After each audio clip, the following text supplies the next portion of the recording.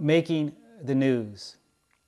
It's not right to burn newspaper, the stink of ink in the air, but I have to crumble at least a few pages and strike a match in the fireplace.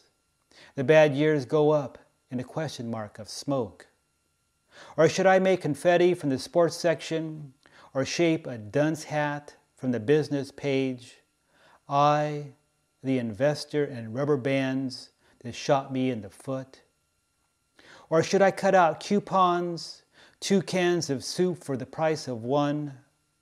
Or, for a laugh, should I spread open the comics on the kitchen table and string a macaroni necklace, the playground craft I could master?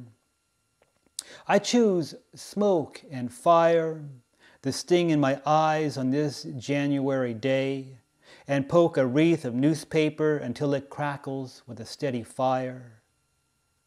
Let's air out the square and oval rooms.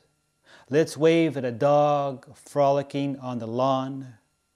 Let's hear children and the tap of rain on a tulip. Let's welcome the new resident to our house, his handshake the strong from the clasp of so many.